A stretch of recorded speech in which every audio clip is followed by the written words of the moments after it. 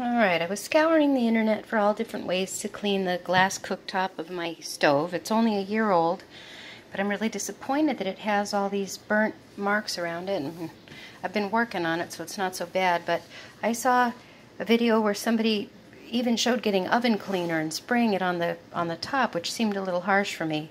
But then I was at my best friend Laura's house, and Laura showed me what she does to keep her cooktop shiny and new.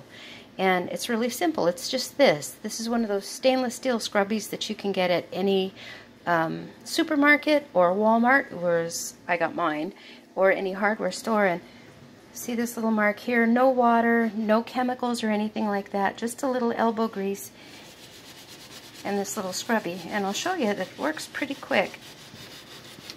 So just a little scrub. It helps if I scrub on the right spot. But it's hard to hold the camera and do that at the same time. So I don't know if you remember what it looked like at first. Maybe I should have gotten a little closer. But then you just hit it with a little paper towel.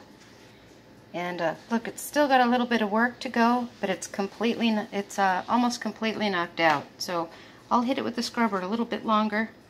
So there's a little spot right here and a little spot right here of burned on stuff. I'm not going to pay any attention to the rest of it. I'll get to that later. But for now, just to show you how it works, I'll just give a little scrub. You can see that it's not marring the glass finish. It looks pretty good. Let me make sure I get it all off. Again, it's hard to hold the camera and hold the scrubber at the same time.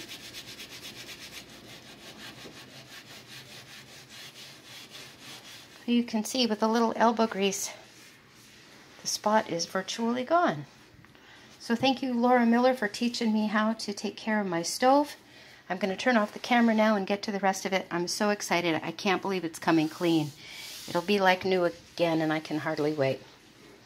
All right, thanks for watching. Let me know what you think in the comments below if this process worked for you as well as it does for me.